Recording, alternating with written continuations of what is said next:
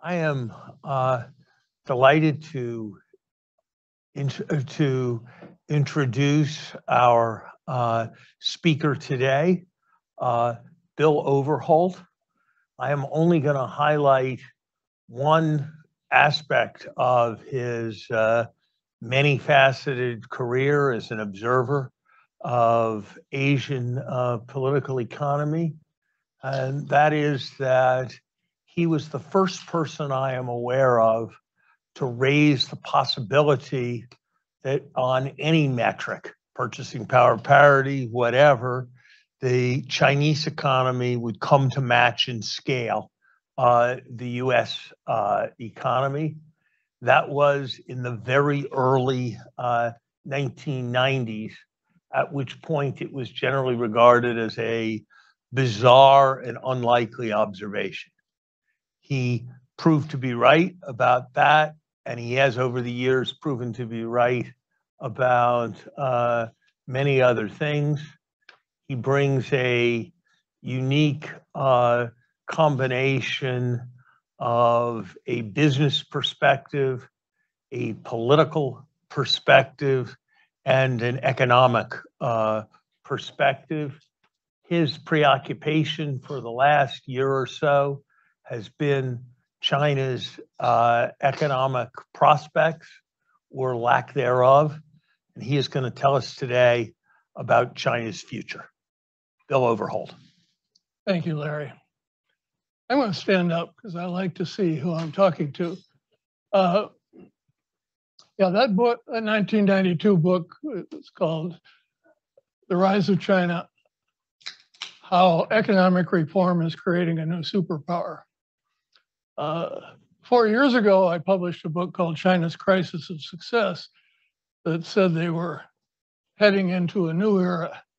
The first book sold a lot of copies despite the bad reviews, so I'm still known as the China Bull. I discovered the University of Pennsylvania is having a conference next year, and the theme is who's right, Overholt the China Bull or some of the skeptics.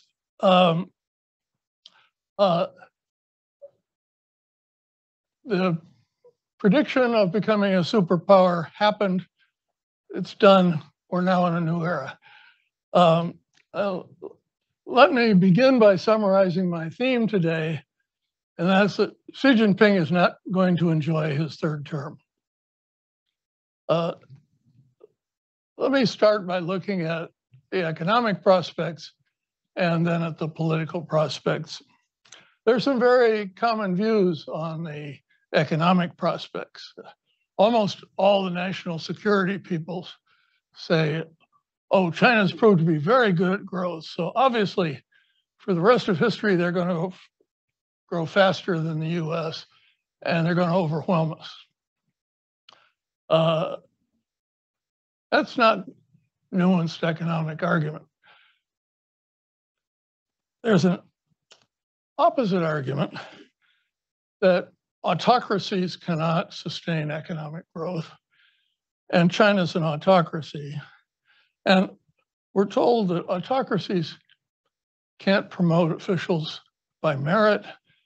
They can't do long-range plans. In general, they can't sustain economic growth. This argument is a triumph of modern political economy.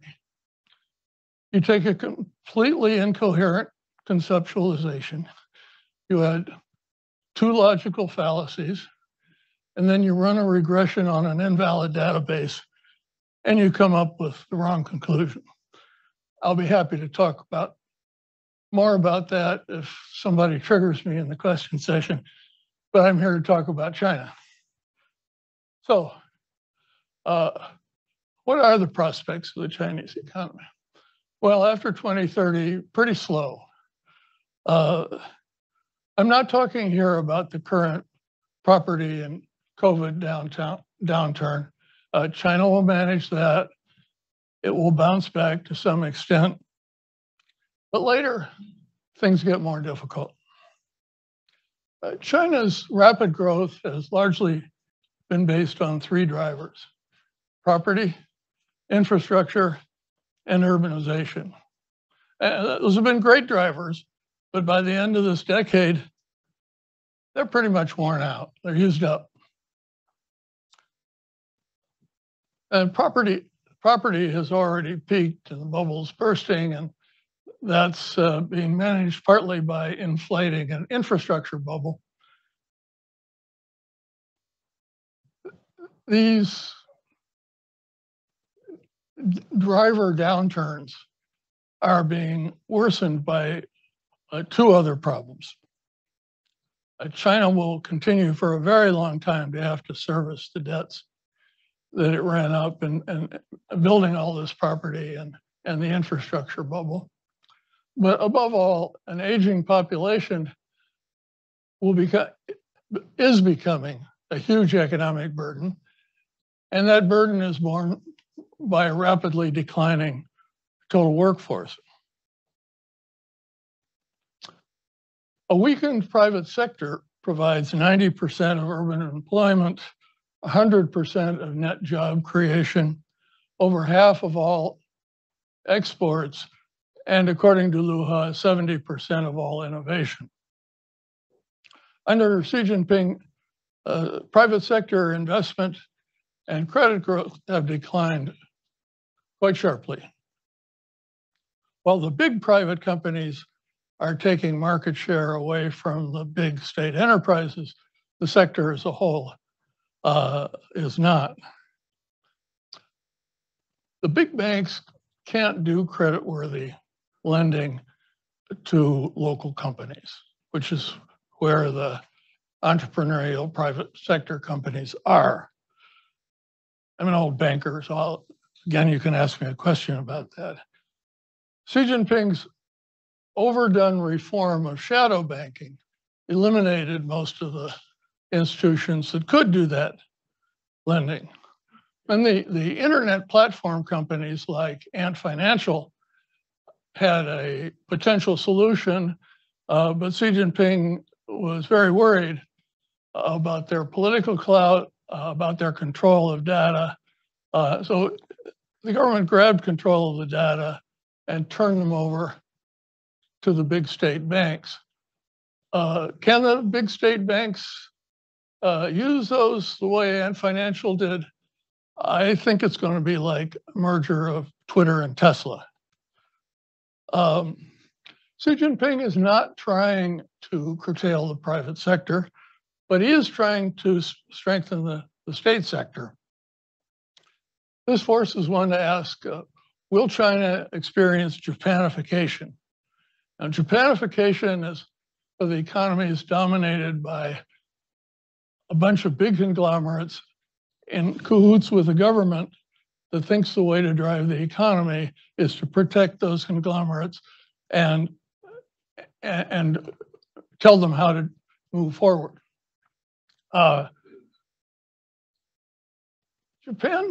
China's big companies are more dynamic and more competitive, more diverse than Japan's. But there are two fundamental lessons from the Japan experience.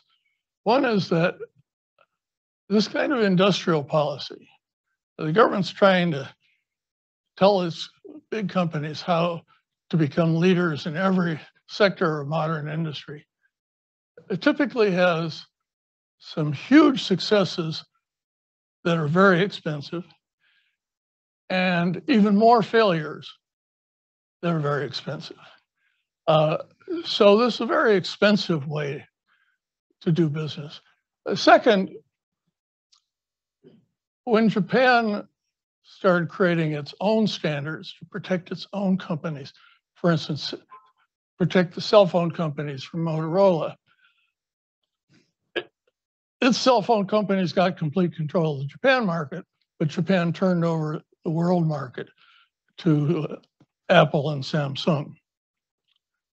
China is at risk of doing that. It has to sell much of the world on its standards, or it'll end up with the Japan problem. Turn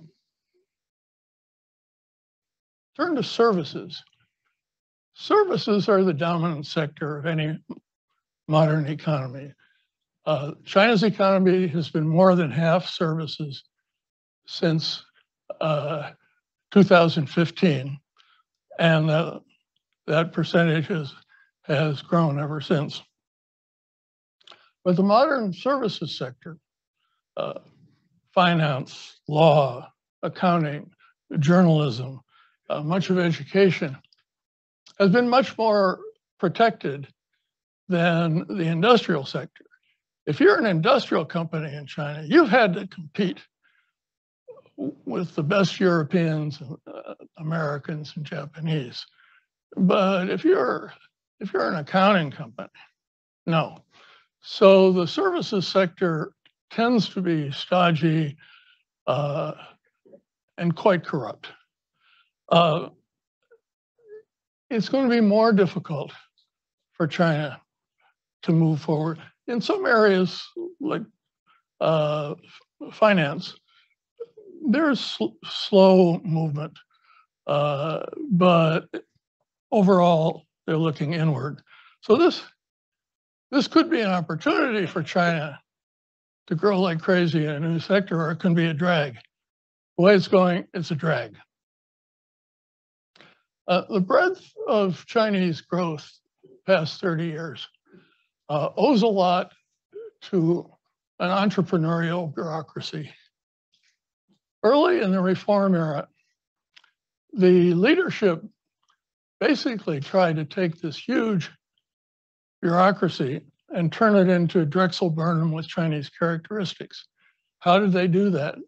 They took away a lot of the fiscal support. So local governments didn't have the money they needed to do the jobs they were required to do, but they allowed them to go into business. Immediately, there were 110 million jobs in the town and village enterprises. The Institute of Marxism-Leninism turned itself into a consulting firm. Teachers, primary school teachers, gave each kid 6 eggs and taught them how to raise chickens to support the school and teachers' salaries. You've got an extraordinarily entrepreneurial bureaucracy. The entrepreneurship worked because very meritocratic goals were assigned. Everybody knew what they had to do to get promoted. But not too many questions were asked. If you achieve your goals, not too many questions were asked about how you did it. So this was a great recipe for entrepreneurship, for corruption, and for risky finance. Again, Drexel Burnham. Xi Jinping's crackdown on corruption terminates that era. Everybody's afraid to do anything. If you bend the rules in any way, somebody can come along and accuse you of corruption. In the New York subway system, when the workers are unhappy and they want to shut the system down, they have what they call a work to rule. You obey every rule. And that just shuts everything down. What's happened with the anti-corruption campaign is we've gone from Drexel Burnham with Chinese characteristics to a work to rule. The system is seizing up. The least of China's problems is the activation of party committees in every business, public and private, as the ultimate arbiter of business strategy. We don't really know how this works across the economy. I suspect it works very differently in different regions and different sectors. We do know that in many of the big Beijing-based companies, basically our only source of information, that the agenda of the party secretary is very different from the agenda of the CEO. In Guangdong, maybe the CEO just buys off the party secretary. That's great variation. So we don't know whether this is going to be a lot of sand in the gears or a little sand in the gears, but it's sand in the gears. Finally, foreign investors who've been crucial are going to be a lot more careful going forward about how much they invest and what they invest. Aside from overall economic growth, there's been an unsettling budget transition. At the turn of the century, the economy grew 10% a year, and government revenues grew twice that, because a lot of the Chinese economy was just coming in to the monetary economy, and tax collection was improving. Now growth is 4 or 5%, and GDP growth and revenue growth have to converge. Revenue growth can't keep growing at twice the rate forever. So when Xi Jinping took office a decade ago, it was a bull market mentality. China could do everything. It could have $1 trillion Belt and Road. It could pay for an aging society. It could provide social services to everybody. It could grow a military to compete with the United States, and on and on. Last few years, sobriety has been setting in, and the sobriety's set in very sharply this year. That sobriety coincides with a new politics. The conventional wisdom is that Xi Jinping is the most powerful leader since Mao Zedong, and he can do just about anything he wants to do. That's nonsense, but before I get to that, let me provide a little context. Leaders' greatest task throughout Chinese history has been to create stability out of chaos.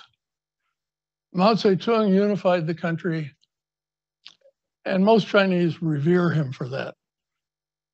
Despite privation, starvation, millions of deaths, that was the important task, and he did it. But into the 1990s, the government still was unable to perform many of the basic functions of government. Under Zhu Rongji and Jiang Zemin, for the first time, it became capable of doing things like controlling the money supply, bringing inflation down, removing a provincial governor, moving a senior general from one province to another. That was new under Jiang Zemin. But the 21st century brought some retrogression. Under Hu Jintao, ministers often ignored the prime minister, and private sector leaders often derided the prime minister's edicts. Local governments didn't obey the central government. Private companies dominated growth, and some of them were becoming very powerful and assertive. Corruption was everywhere. Demonstrations rose by an order of magnitude tenfold during this period. Finally, when they got from 20,000 to about 180,000 a year, the government stopped publishing the statistics. Marxism was becoming a boring class required of reluctant students. Party membership was opportunistic. Communist Party leadership seemed to the leaders of that party to be in very serious danger. Faced with this, Hu Jintao, who was crippled by diabetes and committed to collective leadership, vacillated. This backsliding reflected a weak leader and a very corrupt prime minister's family But more fundamentally, it reflected a more complex society. As economic growth succeeds, you go from peasants and road builders and socks manufacturers to 100 different kinds of software, unimaginable complexity. And in other Asian countries, when they got to that point, they faced a fundamental economic and political challenge. South Korea and Taiwan responded to that challenge by saying, oh, we've got to move toward a more market-oriented economy and a more market-directed politics. Xi Jinping's mandate was to resolve this crisis of complexity. And by the way, I wrote a book 4 years ago called China's Crisis of Success, where I said, this is what's going to happen. His job was restore order, restore central control, reignite economic reform, save the party. People in the West didn't really understand that the party felt 10 years ago that it needed saving. Xi Jinping talked about that in his recent big speech. This immense assignment seemed disproportionate to Xi Jinping's very narrow political base. That narrow base made his peers think that he would be controllable. It didn't turn out that way. And despite a narrow political base, Xi Jinping did not vacillate. Corruption had to be conquered, potential challengers routed, civil society atomized, government and economy centralized, party control rendered absolute, Marxism reimposed, regrettable history erased, nationalism inflamed, foreign ideas filtered. The threat was omnipresent.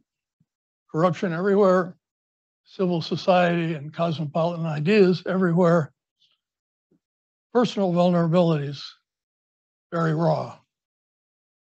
So Xi sought personal control of everything. His multiple titles put him in charge of the government, the party, the military, and 8 small leading groups that manage everything from economic reform to basic economic and financial management, internet security and informatization, military reform, national security coordination. With remarkable efficacy, he banished all challengers. He broke established norms such as the 2-term limit and the requirement to groom successor. He wrote himself into China's constitution. This is what leads it, everybody said, oh, this is the most powerful guy since Mao. But numerous titles and suppressed opposition do not evidence confident, absolute power. Xi is accountable to the Communist Party, unlike Putin, whose party is just a way of channeling more power and money to him. From another perspective, imagine the head of an American conglomerate who makes himself CEO and CFO and CTO and the head of every operating division. Would the Wall Street Journal write that this was a confident, capable chief executive? No, they'd write, lacked confidence, insecure, didn't know how to delegate. In contrast, Deng Xiaoping could have destroyed his ideological opponent, Deng Lijun. He could have destroyed his reform opponent, Shen Yun, but he was wise enough not to do that. Under Jiang Zemin, one of the bases of reform success was that he balanced the conservatively Peng and reformist Zhu Rongji, diverse viewpoints. You want the ultimate confident leader in control. Look at Deng Xiaoping in his final years. He was CEO of China based on one title, honorary chairman of the Chinese Bridge Players Society.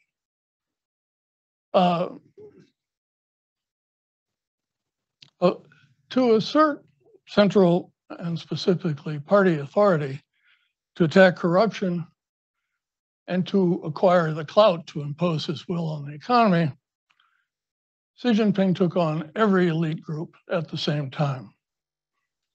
The anti-corruption campaign jailed more than 100,000 figures, many of them quite senior, some 14 million were investigated.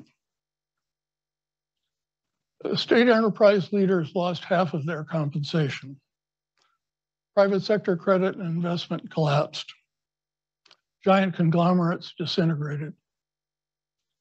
Tech sector executives and investors lost $2 trillion in the recent tech reform, and green energy executives, just the executives in charge of companies, lost 140 billion in a few weeks. Provincial and local leaders have found their jurisdictions in a financial squeeze and their personal compensation seriously cut.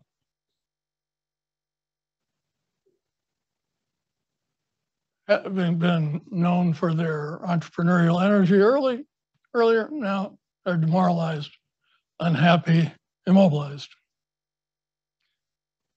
Crackdown on companies hurt the bankers to those companies.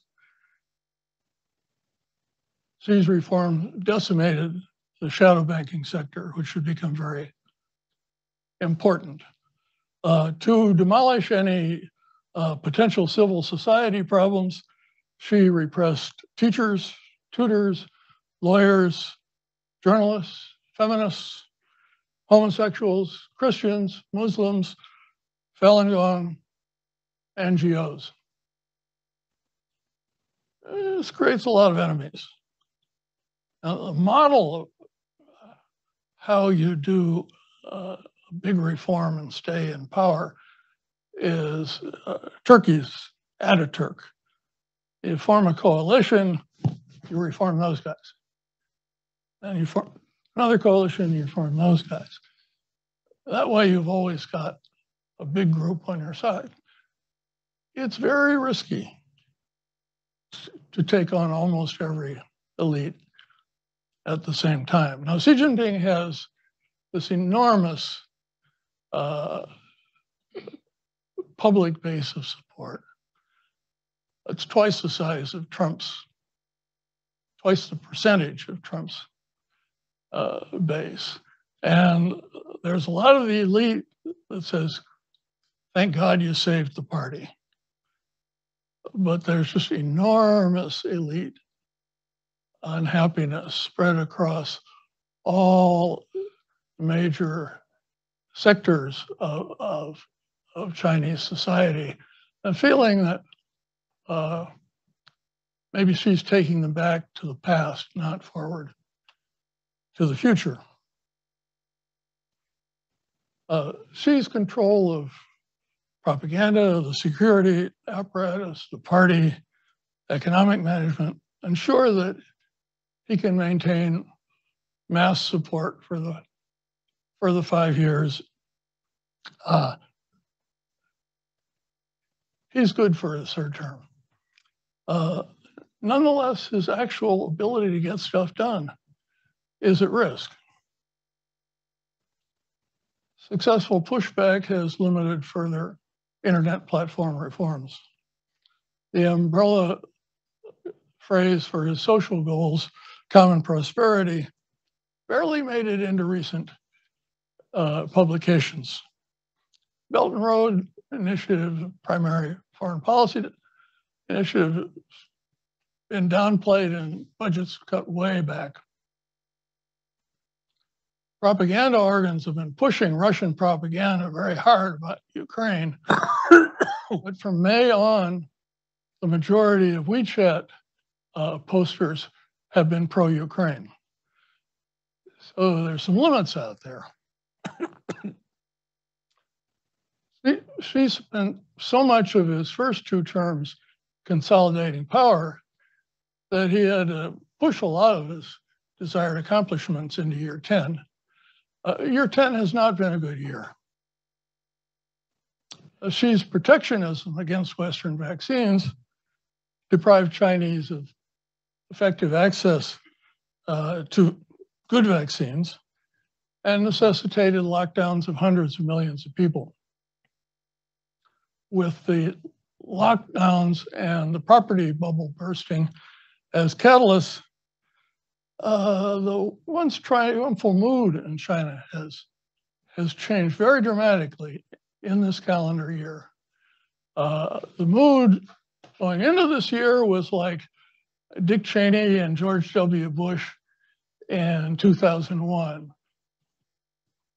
History is over. We're going to impose our system everywhere. That went away for us. It's just diminished greatly in China. They still think we're declining. They have interesting arguments for that, but they're not so sure that their leadership is infallible anymore. So China's 2013 excitement over a new era of reform, the market was going to be the determinant of the economy. Political unity was going to be reinvigorated. Corruption was going to be eliminated. It's become a kind of grim doubling down on zero COVID, Russia policy, infrastructure overinvestment, and propping up the housing market by further inflating the infrastructure bubble.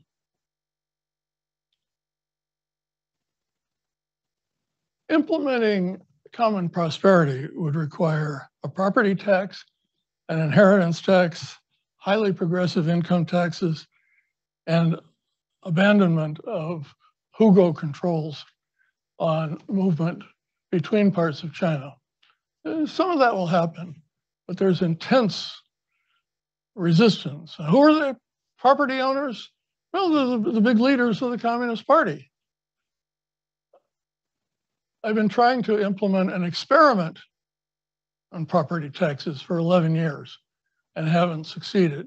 So Joe Biden, and in dealing with inequality, Joe Biden and Xi Jinping have a lot in common. Notwithstanding a fierce campaign against corruption, this hierarchical politics and highly statist economy will grow corruption the way a wet log grows mushrooms.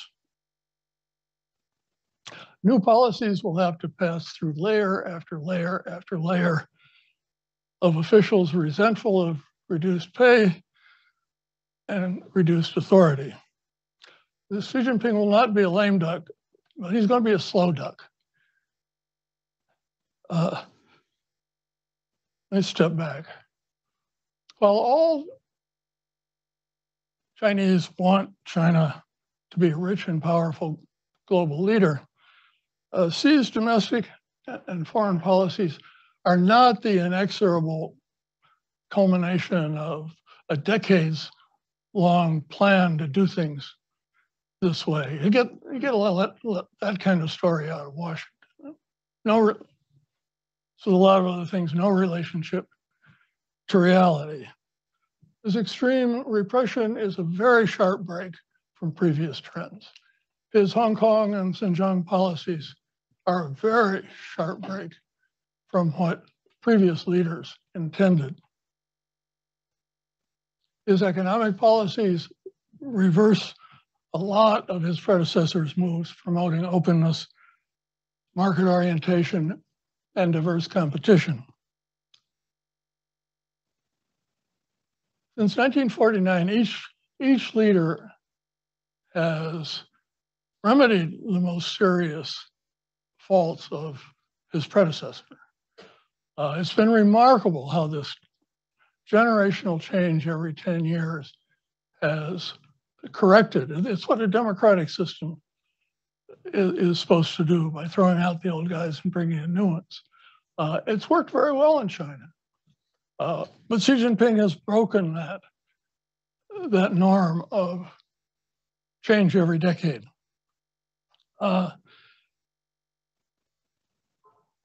That doesn't mean the possibility of change in the future has been eliminated.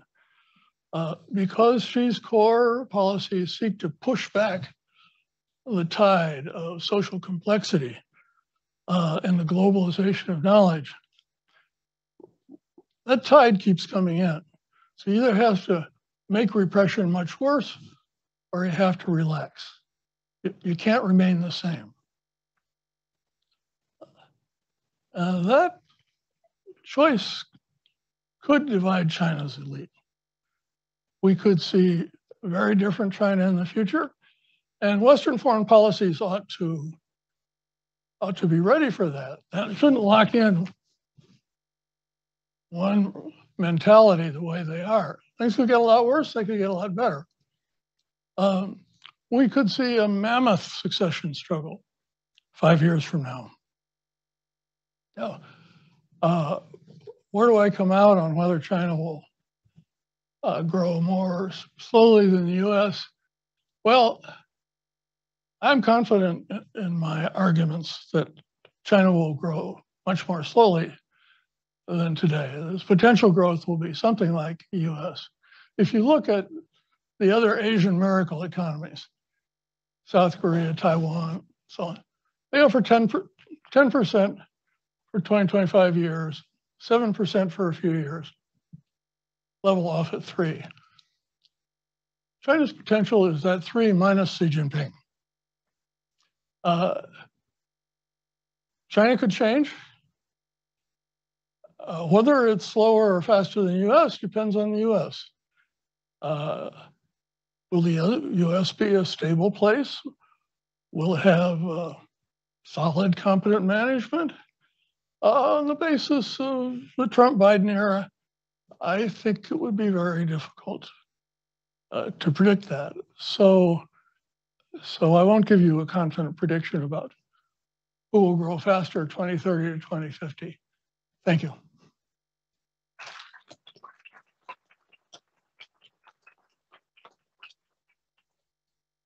Bill, thank you for an intriguing presentation. Let me pose a couple of questions, if I could.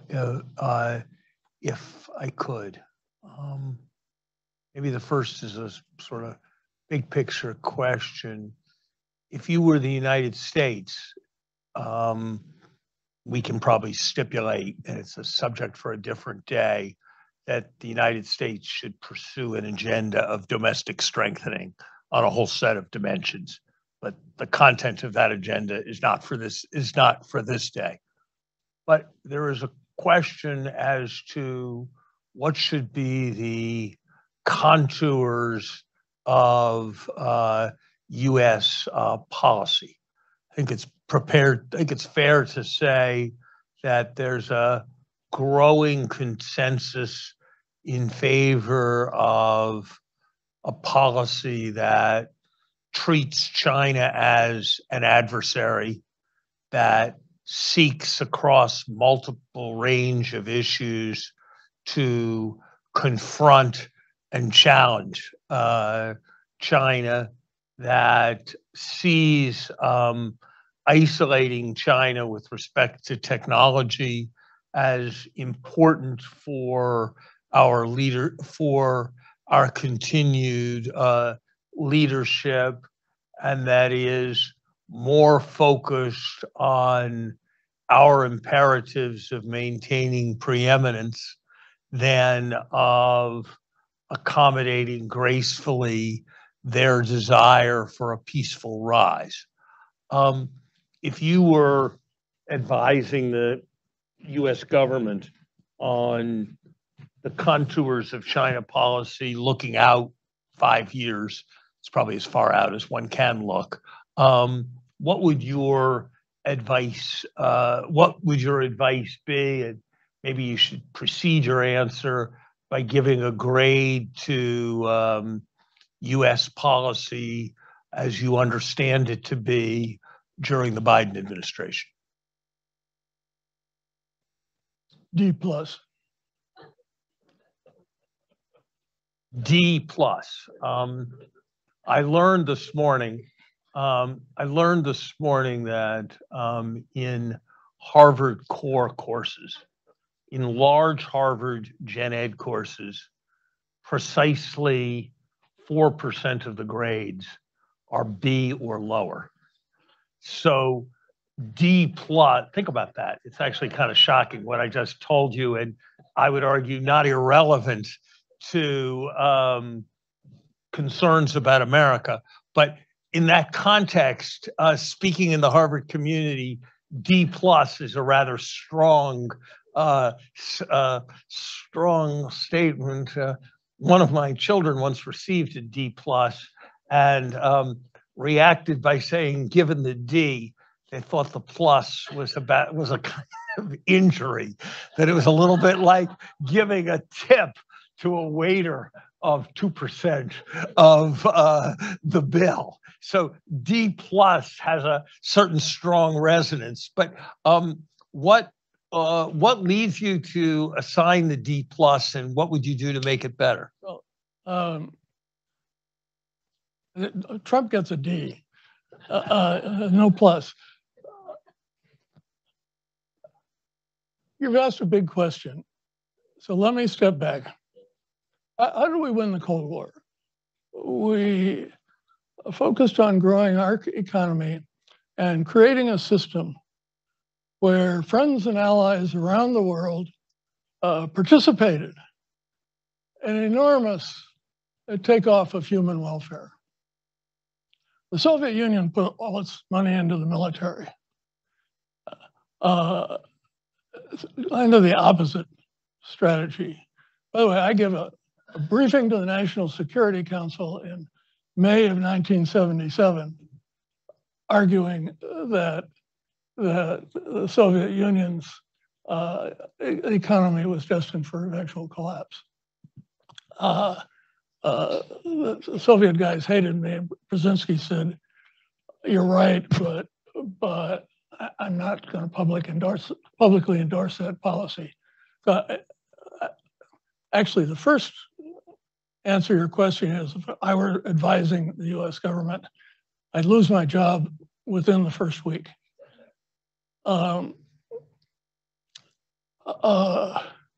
What's happened in the Trump-Biden era, and Biden has just expanded on Trump's policies,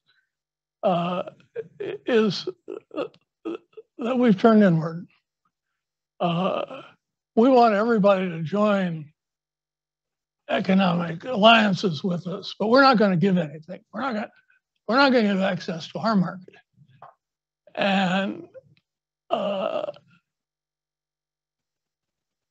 And we've done things that are very harmful to our own economy in doing that. I'll come back to that in a minute. China got the message of the Cold War. What's Belt and Road? It's an institution, a collection of institutions that work like the World Bank, building infrastructure around the world. It's a set of institutions that sets common standards. They promote freer trade and investment around the world. Now, obviously, China's got its pretty severe limitations, but it got the message. It's trying to do what succeeded for us in the Cold War, and we've forgotten. Our foreign policy is military. And so that's the big picture. And Biden's protectionism gives up the possibility of having the kind of global success and admiration and cooperation that we had during the Cold War. Now, on China policy in particular, the right thing to do is that when a company like Huawei comes along, or the battery company, CATL,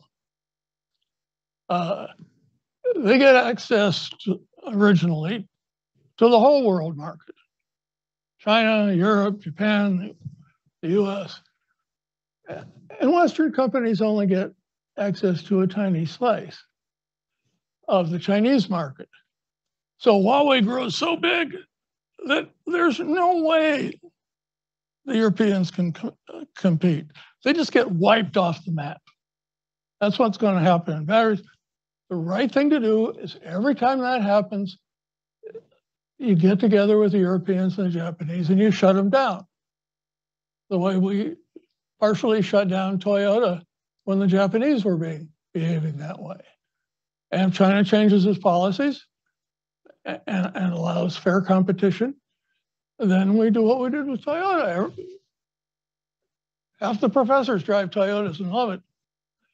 But it's targeted. It's not made up national security restrictions on steel and aluminum. That's lying. It's not even bending the rules, it's lying. That was started under Trump. Biden has just expanded that. What he's done is enormously damaging. You look at the restrictions on solar panels. We are never going to be a big maker of solar panels. There's no universe in which that happens. Keeping Chinese solar panels out, last estimate I saw costs about 40,000 American jobs. And it slows down the transition to new energy. You know, shooting ourselves in the foot. Now, how about China policy more narrowly? This restriction on semiconductors is a declaration of economic war. It's completely disproportionate to any of the problems we have with China. This is going 30, 40% of the way toward what we did with Japan and cutting off their oil before. Semiconductors are the key to the modern world. This validates every crazy nationalistic Chinese professor who's been arguing that our goal all along has been to keep China down, to prevent them from growing. In terms of the relationship, it's just awful. It's an escalation. It's the first time we've done something that we probably can never turn back from. People don't realize this is a declaration of war. It's going to damage the American semiconductor industry. You notice what happened recently. Washington offered $52 billion worth of subsidies to our semiconductor industry, and the stocks all tanked. They're looking at 15,000 to 40,000 layoffs. And what's going to happen on the Chinese side? In China, industrial policy has a switch. One is business as usual. Barry Naughton at the University of California, San Diego, has a wonderful organization chart of how the government subsidies get to the final users. The organization chart looks like this. Barry's a good professor. He doesn't draw immediate conclusions from that. I do. That's where $150 billion went to the Chinese semiconductor industry, and they didn't catch up an inch. The other switch, emergency, important. the nation depends on this space program. You clear out the local interests, you clear out seniority, you clear out party politics, you hire the best people, you pay them whatever it takes, you bring in whatever expertise you need anywhere in the world, and you build one hell of a program very fast. I think Biden's sanctions will do that. Now, back to the bigger picture. In China policy, Biden has done two important things. One is he has completely reneged on the 1979 agreement that's been the basis for peace in Taiwan. What did we say in that agreement? That we will not have official relations, we will not have an alliance. Now, Biden has said 4 times that we'll defend Taiwan. That's called an alliance. When Nancy Pelosi went to Taiwan, she was very careful to label it an official visit. And then immediately after the meeting with Tsai Ing-wen's spokeswoman went on their national TV and said, Taiwan is a sovereign and independent country.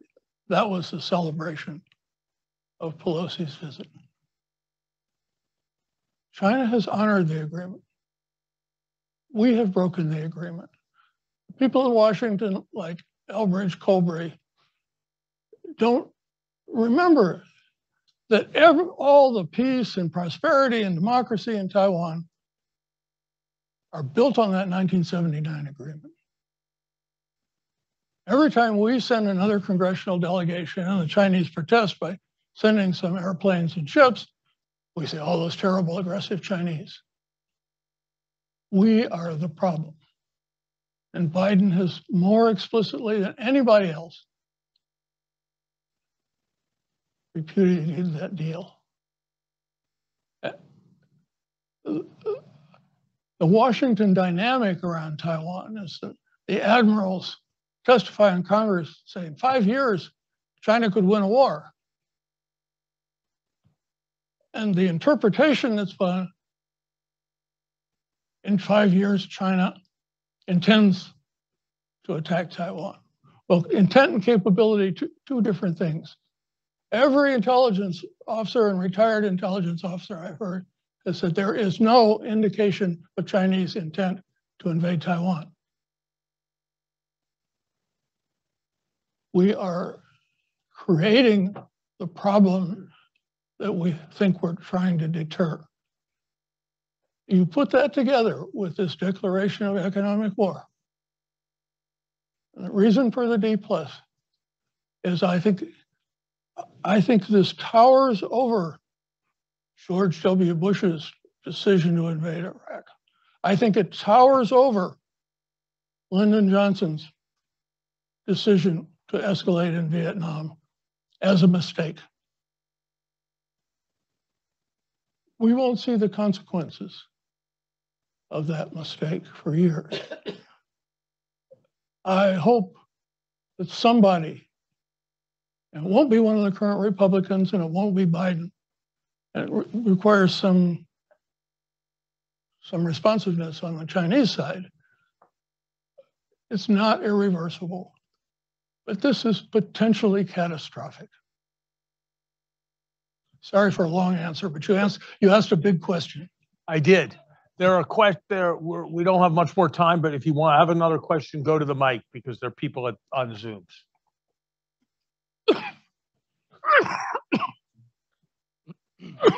I just poured water right down the wrong pipe. Why don't we take a couple of questions and then answer them as a group? Thank you very much for the lecture. I thought it was very balanced and provided quite a unique perspective on the U.S.-Chinese relations. My name is Alexander. I'm a MPP student here from Serbia. Two things actually. At the beginning, you said the autocracies have a tendency not to be able to plan long term. Could you elaborate on that? Because it seemed, at least to me, counterintuitive. And the second thing is, how do you see the US-Chinese relations play out in Africa? Thank you.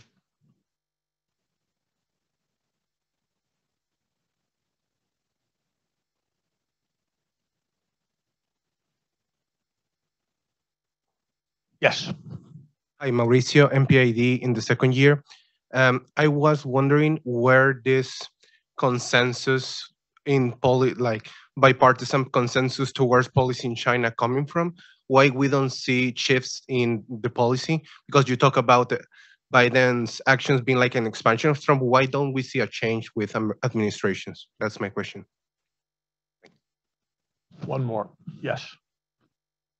Thank you, professors. A simple question. So the first one is, what are the three things that U.S. are most mad about China? And the second is, Can you repeat that? what are three things that you think, in your opinion, the United States is most mad at China? And the other question is, how do you see the prospect of U.S. Switching its strategy of defining U.S.-China relationship as strategic competitors to one that is featured by things like responsible stakeholders or constructive partners? Thank you. The first question was about autocracy and inability to do long-term planning. Unfortunately, I could do an hour and a half on this. The most effective long-term plans that we have seen in modern history are Lee Kuan Yew's autocracy in Singapore, Jiang Jingwo's autocracy in Taiwan, Park Chung-hee's autocracy in South Korea, and Jiang Zemin's autocracy in China. Just look at those networks of wonderful railroads and roads and dams, and telecommunications that go everywhere, which we Americans don't have. Where does this come from? I mentioned the series of problems. Now, the people that lead to these conclusions, autocracies can't hire good people, they can't do long-term planning. The famous professors at Harvard, MIT, and University of California, San Diego, who said,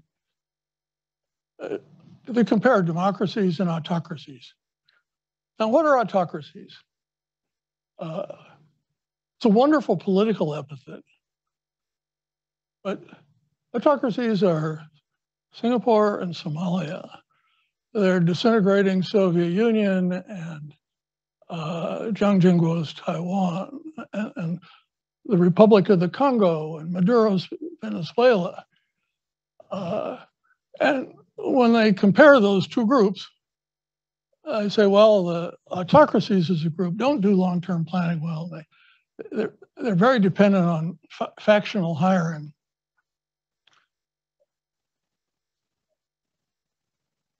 So you start with the concept of autocracy, which is completely incoherent.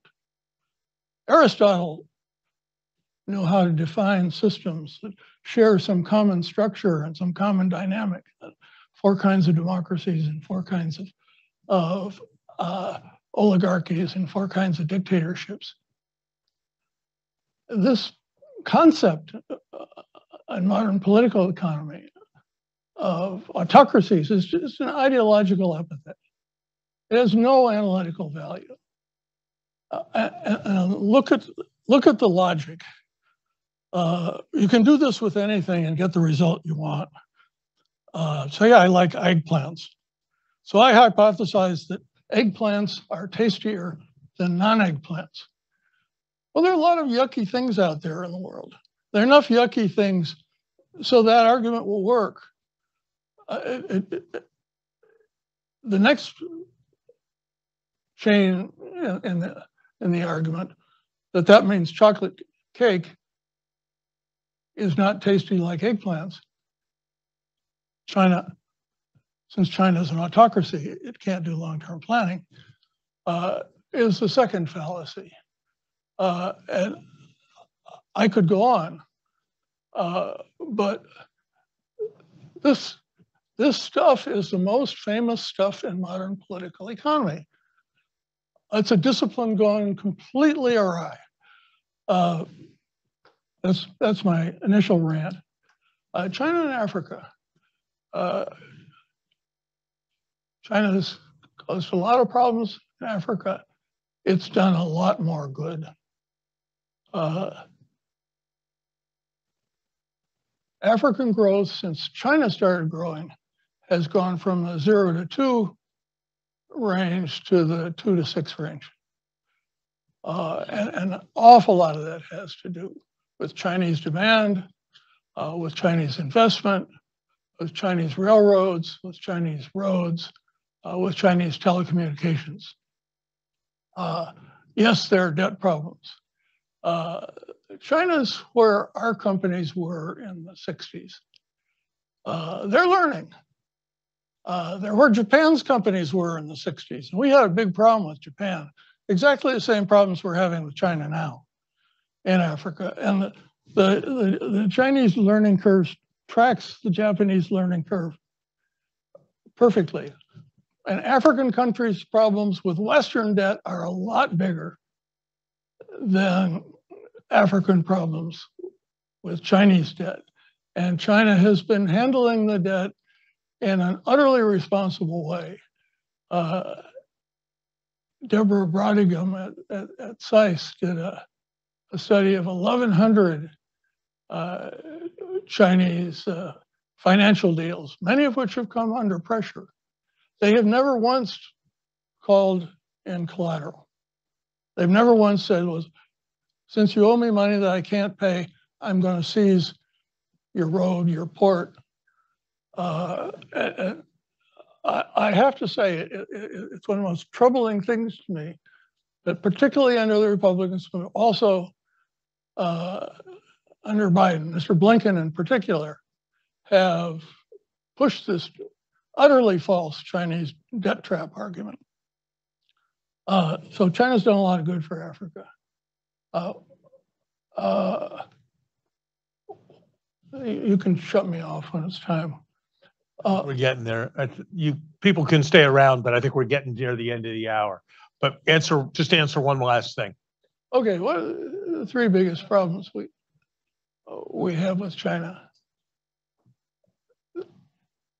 They take the privileges that they, and before them Japan, and before them Taiwan and South Korea got as an impoverished developing country. And they insist on retaining those privileges as a giant superpower. That's the summary. So we allow a lot of intellectual property theft. India's still doing it.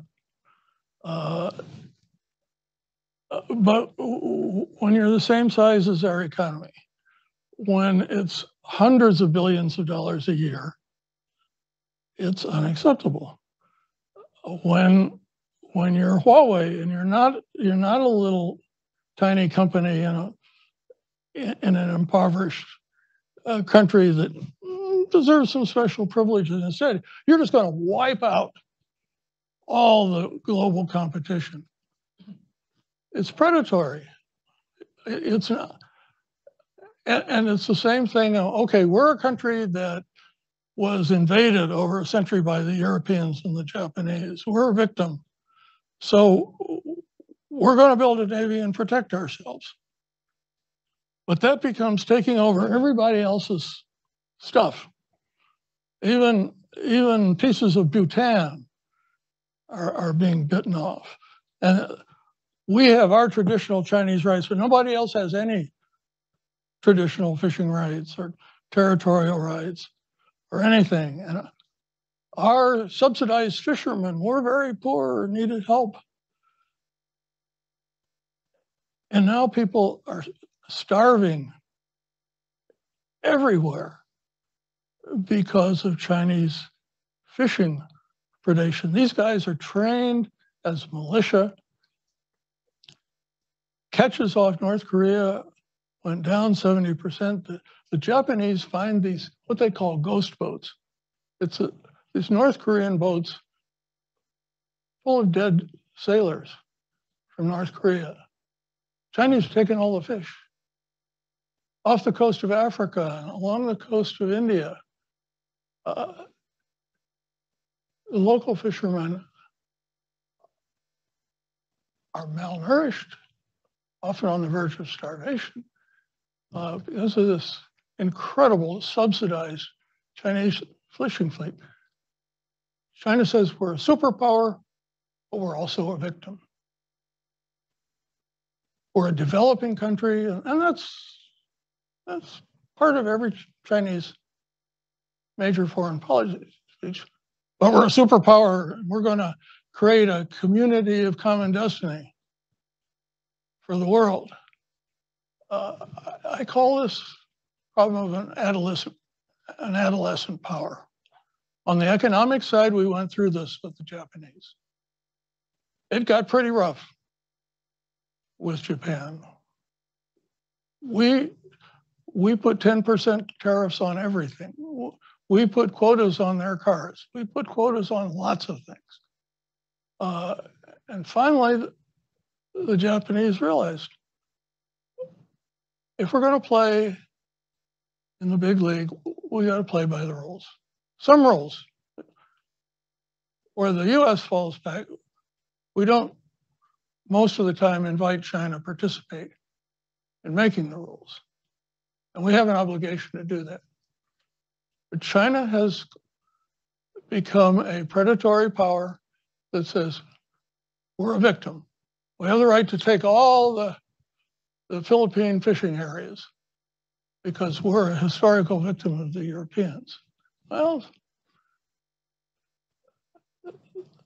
that's the umbrella problem. I'll stop there. Bill, I'm going to just state what are the three most important things that I learned from your presentation or was reminded of. You may think I got them right, but I'm the moderator. Get them wrong, but I'm the moderator, so I'm going to take the last word and then leave you to remain here to discuss these matters with people. Everybody at the Kennedy School has read Graham Allison's book about essence of decision. And it has a central lesson for national security policy, which is that states are not monolithic actors. And if you want to understand why they do what they do, you have to think a great deal about the internal political dynamics within them. And your analysis about Xi Jinping's challenge of taking on all the obstacles to progress, as he defined progress at once, and that being a risky strategy, is, I think, crucial to understanding some of the dynamics within China that are likely to unfold and are likely to be important as we think about it. Second, yours is a powerful antidote to the kind of economics that we teach in economics courses. That is the economics of Adam Smith about competitive markets, marred only occasionally by market failure. Yours is an economics of economic power defined by industries with economies of scale, with industries that aren't all the same. One of the best points that was ever made against classical economics was made against by the guy who said, should America really be indifferent as to whether it's specializing in silicon chips or potato chips? And yours is a perspective that very much animates and picks that up and points to the threat to the United States from others who have a different philosophy. There is a kind of mercantilist version of the golden rule, which is he who has the gold rules. And that is a perspective that you both ascribe to China and think very clearly about the consequences of. And the third thing I learned from your presentation, or was reminded of, that to put it in an unpleasant but colloquial way, it's a mistake to become overly enamored of one's own bullshit. And that we need to understand as Americans, even as we protest and explain our virtue, that some observer from on high would observe that we sometimes don't honor agreements, that our approaches are sometimes amoral and self-interested. And at a minimum, if we are going to succeed, we need to understand how others could form such a perception of us, and that without clarity, without a willingness to look in mirrors unflinchingly, it is difficult to look or act wisely. And I think you do a very, very good job of reminding us of that as well. So thank you very much, Bill, for an extraordinarily stimulating presentation. Thank you.